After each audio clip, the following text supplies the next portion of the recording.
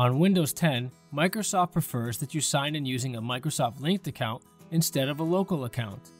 In this video, we show you how to set up a password expiration date for your Microsoft account online with a few simple steps. Keep in mind, this process is for your Windows account and not your local account.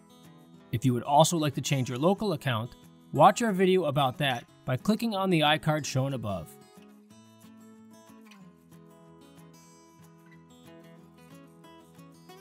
Go to login.live.com and sign in with your Microsoft account credentials as you normally do.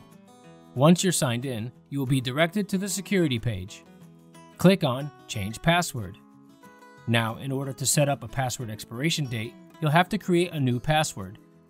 Fill in the 3 fields, and then simply tick the box for Make me change my password every 72 days. Click Save to apply your new password and set the new expiration date. When the time comes, you'll be prompted from Microsoft to change your password at sign-in. Whenever you need help or have questions, you can always contact us through social media on Facebook or Twitter. Check out the Dell Community Forum, where you can chat and share info with other Dell users. There are many more helpful tips and tutorials available on our Tech Support Dell channel, so be sure to become a subscriber. If you like this video, give it a like, and thanks for watching.